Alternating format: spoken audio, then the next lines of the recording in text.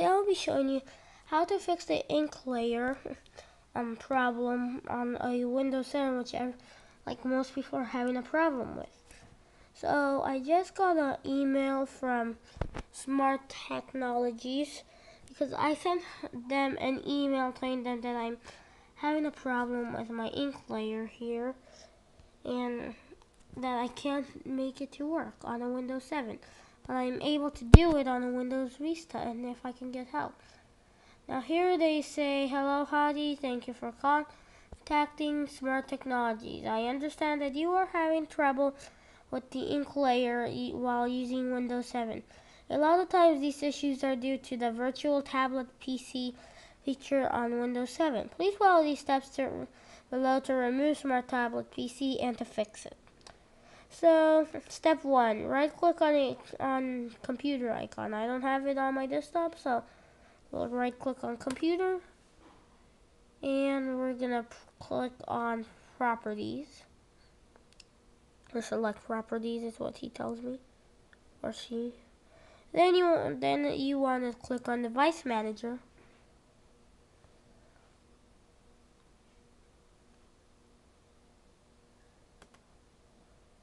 Well, this one is really the system thing, where you can see your 32-bit operating system of Windows XP, or Windows 7, sorry about that.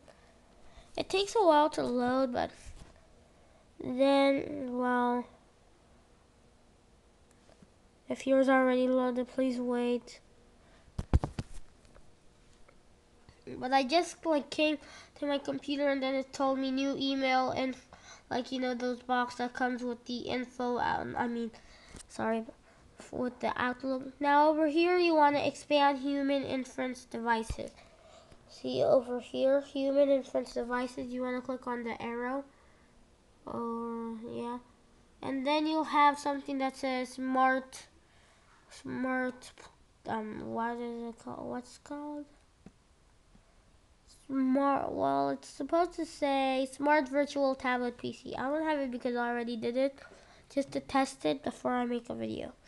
And then you want to right click it and select uninstall. And then you want to restart your computer, and if you do have a smart board, unplug it and then replug it back again. So now let's test this.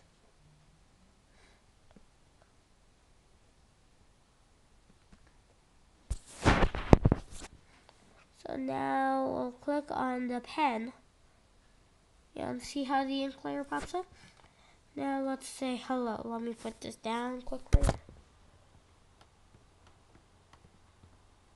I can't record on my iPhone and write because I have a laptop. It's Byron of Dell. And now hello comes out. Now when we click on the eraser tool, it might be a little slow because it depends on your computer, but mine is a little slow because I have Windows blinds and everything, because I do have a theme for Apple. It was on my last video and it's already posted. Well, on a theme to make your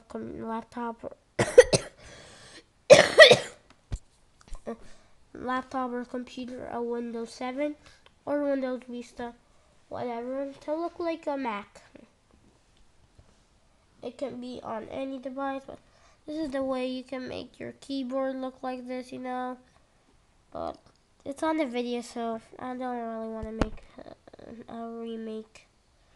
So that's it for how to fix it, and thank you for watching, and have a great day or night, and Merry Christmas if you had the same time I have.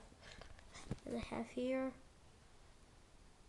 5 days before Christmas, December 20, 2010. Thank you. Bye.